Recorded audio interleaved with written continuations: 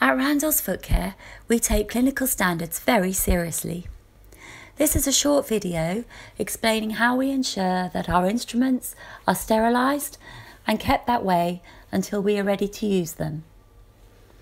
First of all, we scrub under running water any used instruments.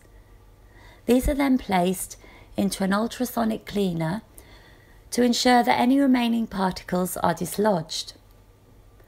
Once removed, these instruments are sorted into autoclavable bags.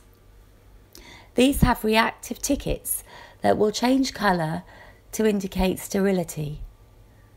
We also place a separate autoclavable label onto the tray, which ensures a traceable sample recorded daily into a book. Once placed into the autoclave, the cycle is set for 134 degrees Celsius with 20 pounds of steam pressure over 20 minutes. At the end of the cycle, the instruments are carefully removed and placed directly into the treatment unit drawer within our clinic.